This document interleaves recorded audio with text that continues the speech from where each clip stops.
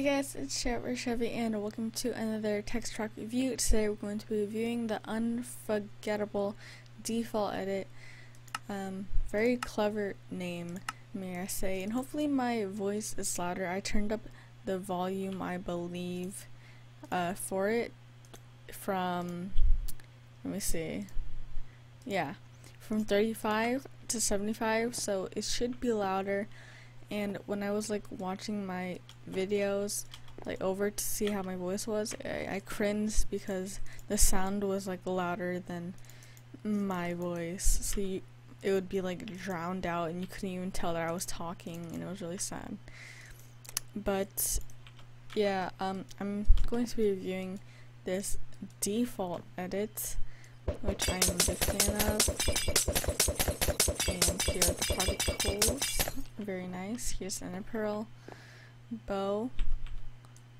So the bow is really nice. I like the bow a lot. And then the fishing rod.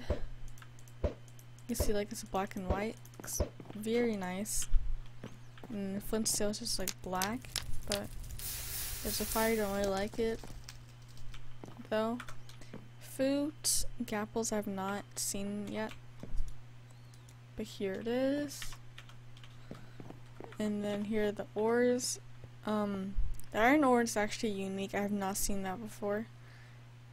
I don't think I have. And yeah, I really like these ores. Recently, almost all default edits have this type of ores now. And not that I'm complaining though, I really like it. And whoa, the diamond armor looks awesome. Big fan of that. So let's go check out the skies.